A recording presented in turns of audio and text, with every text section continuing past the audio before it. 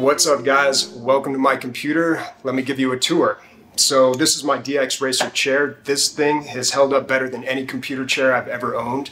It's about the simplest version you can buy of a DX Racer, but I really like it. It's plain black, which is kind of my theme here.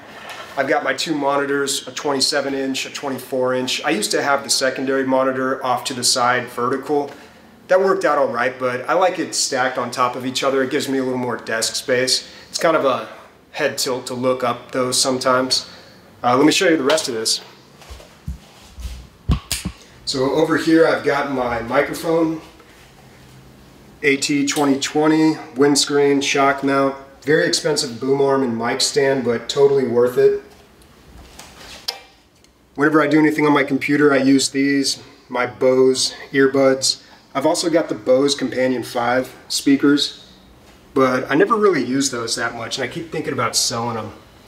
Down here is my router. You can see my router, my USB hard drive, external, and my tower. Very simple, plain black, nothing special.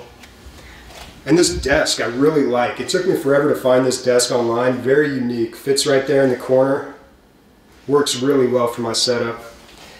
Keyboard is a WASD keyboard, needs new keycaps, 10 keyless, only way to go. Got a Logitech G Pro mouse. I like the smaller mice now. Really small mouse pad.